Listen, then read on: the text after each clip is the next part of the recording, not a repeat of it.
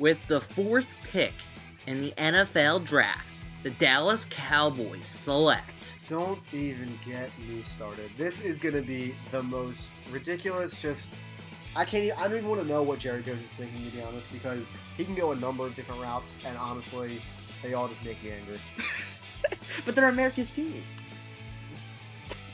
I have no reaction to that. I'm just going to continue to look at my board. So who do you have them taking? I have them taking Elliott.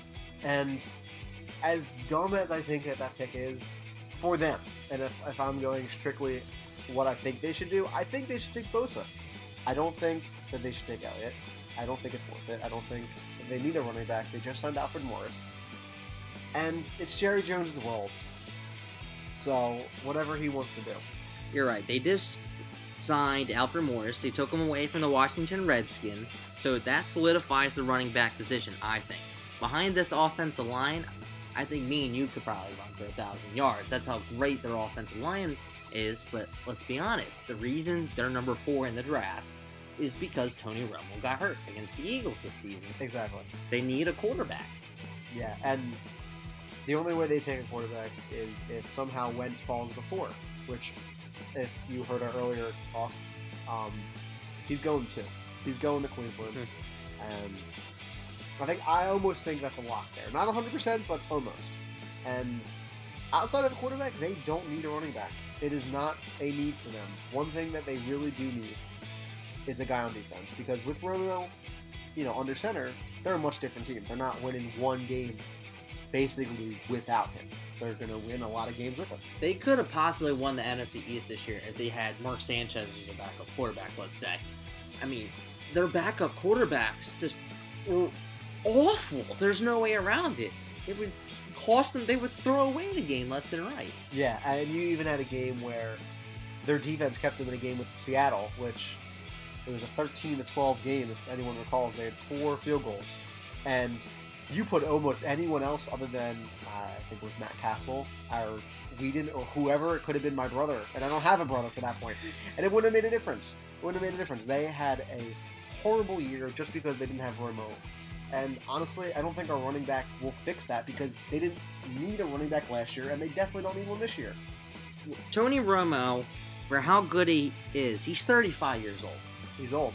Dallas went through a string of quarterbacks from Aikman on just to try and find a replacement, and they spent years trying to find Tony Romo. For how much people hate him, even if you're a Dallas Cowboys fan, you criticize him left and right, he is a good quarterback. He is. And he came in for Drew Bledsoe. That's saying a lot back then, because he, Tony Romo was an undrafted free agent, as many of us do know. And the guy's a stud now. I mean, as much as I hate the Cowboys, he has done a lot of good for that organization. And unfortunately, he got injured last year for them. Fortunately for us, we didn't have to deal with them. But unfortunately for them, he got injured. Now, I hear he's healthy. I hear he's doing good. I don't care if they say he's healthy. He's good. He's injury prone in mine. He barely has a shoulder anymore. It's true. Let alone a collarbone that he's popped out probably about 2 or 3 times. Let's not forget about that wonderful back he has as well. He can't be touched, and you can't trust a 35-year-old quarterback. If you're gonna be number 4, who knows the next time you're gonna be number 4? You could be top 2 next year if you don't have Romo again this year. That's true. If you don't get another quarterback, so I could see Goff going high, number 4, or Wentz, but in Jerry's mind, Romo's his quarterback. So we're gonna keep that in mind with our selection. I'm gonna go with Joey Bosa out of Ohio State, who is, on my board, one of the top defenders, right behind Ramsey. Dallas would love to have Ramsey in the secondary. Yeah, but I think they need a pass rusher up front, because I believe they just let go of Greg Hardy, who is just psychotic. So they have to let that go. Even if you're too psychotic for Jerry Jones, you have problems. It's true. And the problem with Jerry Jones is that sometimes he does things that hurt the Cowboys a lot more than the Cowboys think. So I think they should go Joey from Ohio State. I think that's a great pick. I think it helps their defense a lot more than Elliott will help their offense. I think it helps their team now and in the future a lot more than Elliott does. I mean, the steal of last year's draft where people are saying Randy Gregory, this guy was a steal. He just slipped throughout the draft and Cowboys just grabbed him. Well, now he might face a year-long suspension for illegal substances, and so you might not even have a defensive end at all. Yeah. So, I mean, Joey Bosa out of Ohio State, not only is he a stud, he's being compared to the likes of J.J. Watt. That is high praise coming out of Ohio State like that. And he's better suited. People are saying Buckner, but no, Buckner's more of a 3-4. Dallas runs a 4-3 where your hand is on the ground and you have 2 defensive ends and 2 defensive tackles going after the ball carrier. So I think Dallas has done a great job with their 4-3 defense the last couple of years, and they have a good defense. The issue is Sean Lee's been injured at the middle linebacker position, so that can raise questions about Miles Jack possibly going to Dallas. I wouldn't mind seeing that if I was a Cowboys fan because he can ball too. Bosa and Jack are 2 phenomenal players. The knock on Jack is that he's hurt. He was missed all last season due to an injury, but you really can't go wrong with any of these players except Elliott. Yeah. Because in Jerry Jones' mind, he might think he's going to be the next Emmitt Smith. But you can't win if you don't have a defense. Exactly. And part of the problem with their defense last year is it was really inconsistent. They didn't have a ton of pass rush. As you said, Hardy was suspended for a little bit, but he only finished with, I think, 6.5 sacks. That's not a lot. I think he played 10 games, 6.5 sacks, and for what he was getting paid, which was up to $13 million that year, Wow. Which, I mean, we all know he was not worth it. I'll take a mill. Yeah, I'll take a mill too if you got something to share. But they need a lot more help. They need a lot more help on that defensive line, and I think Bosa is the smartest and the safest pick for them. A lot of people have Bosa, though, fallen because of character issues, saying he's partying too much at Ohio State. He was suspended early in their season. But let's be honest, Jerry Jones has no problem taking a player that might have been partying too hard. Yeah, that's never been a problem with him. And you're looking for the next Manziel. Hey, we might not be talking about a quarterback long in the draft. Hey, Manziel can find his way to Dallas, maybe. Be Tony Romo's backup. Makes sense. He's from Dallas. If Jerry Jones takes Manziel, we might as well just call him a college team at this point. My other problem is, as an Eagles fan, they have a lot of players coming back. Orlando Scandrick was their best corner, and he missed all last year due to injury. They get him back, and that might be their biggest addition because that really solidifies the secondary for them. You add Bosa, that gives them a pass rush to go along with it. Sean Lee terrorized the Eagles in the beginning of the season last year. Yep. He racked up, I think, close to 20 tackles in that ball game. Now, you give him Bosa to free him up even more? The NFC East might be theirs for the taking.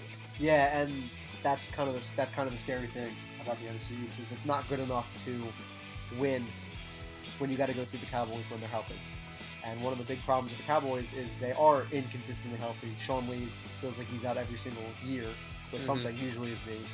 And I think their weakest point is still their secondary.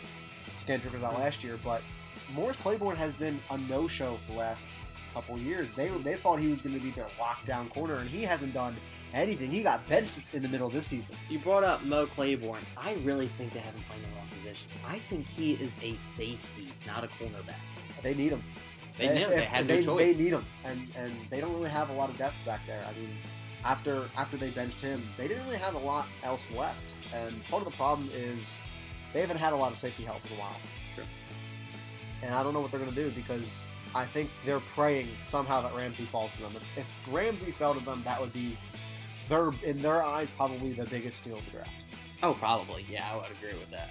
But I don't think he falls. I don't either. But you have Bosa going number 4 to Dallas. To reiterate, he is a load. He can get to the pass rusher. Scouts say he's the best prospect in the draft. Which, if you see his highlight reel, you might agree because he can wreak havoc left and right. Jerry Jones would love to have this guy. Bottom line, they add Bosa. This could be a Dallas team that represents the NFC. If everyone stays healthy, I mean, that never comes true, but if you're the Golden State Warriors or the NBA, probably.